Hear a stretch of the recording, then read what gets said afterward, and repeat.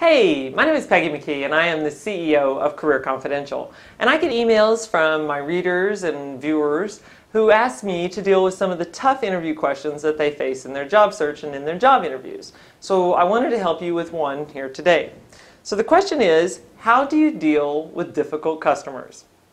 Alright, so now you always need to think about what it is they're looking for behind this question. And their question is basically, let's say we hire you, you work here, someone comes in, they're a terrible customer, what are you going to do?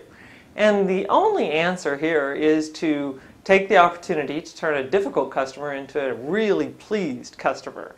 And so it's all about approach and communication, asking what's gone wrong, clarifying how it could have happened, and coming up with an agreement that makes you and the customer both happy. But basically what they're looking for is, are you able to remain calm?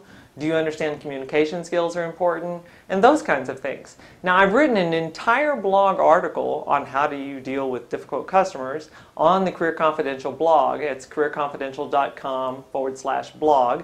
And I've put a link to it below in the description for this video. So you can go there and read more about how to deal with difficult customers as far as a difficult job interview question. Best of luck.